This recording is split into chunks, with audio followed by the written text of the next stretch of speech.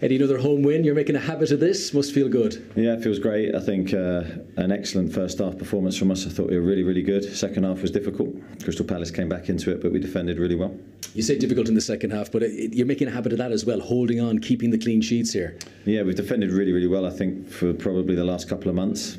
We went on a long unbeaten run and our defensive resilience was excellent, and we had a blip against Tottenham, but after that game, again, we've come back into some good defensive form. Popular goal scorer, I think well over a year since Miguel Almiron has scored, and the fans were delighted with that. You must be happy for him personally. Really, really pleased. Miggy's an incredible professional.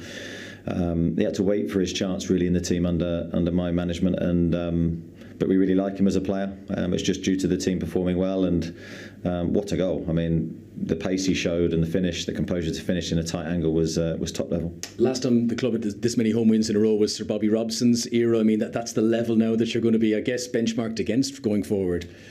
Yeah, I mean, I think all we can do is try and win the next game in front of us. I think we've shown a very good level of attitude with every game. I think we've thrown everything at it and given it our all. Again, we did today, and we want to keep that going to the end.